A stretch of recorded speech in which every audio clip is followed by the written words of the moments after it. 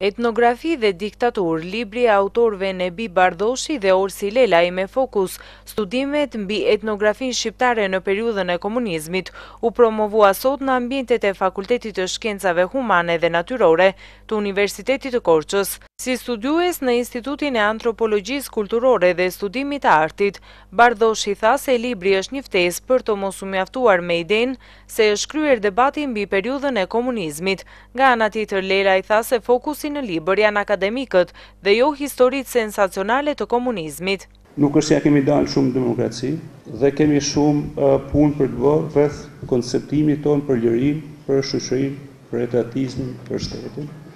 Dhe mendojmë se ky libër ndoshta nuk është e merr përsipër gjithë këtë punë, por kontribon në debat edhe mbi këtë çështje, që është një nga momentet më intime, që është raporti të pushtetit me dijen. Shqetësimi jonë dhe për ta kontekstualizuar pak më gjerë lidhej pikërisht me faktin që në brenda ekonomisë së gjerë të dijes antropologjike mbi socializmin, aty ku është zhvilluar, pra në vendet perëndimore, Shqipëria për një sër arsyesh është një ndër vendet që zihet më pak në gojë.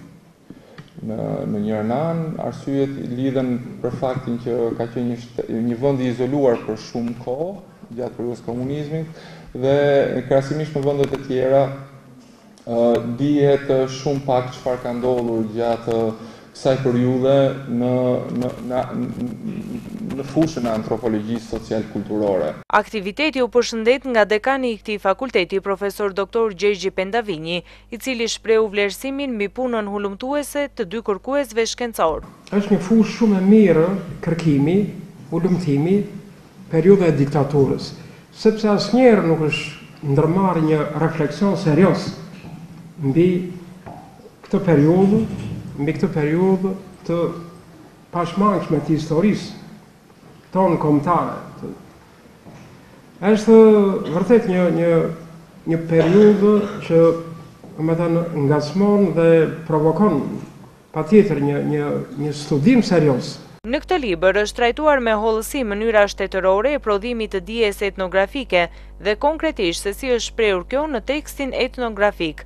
Vëmendje e posaçme i është kushtuar kronopolitikës, ndërsa autorët kanë analizuar me vëmendje të posaçme kalendarët shtetëror, përkatësisht kalendarët historik universal dhe kombëtar, preardhur nga pikpamja e materializmit historik, mbështetur nga shteti si dija e vetme shkencore.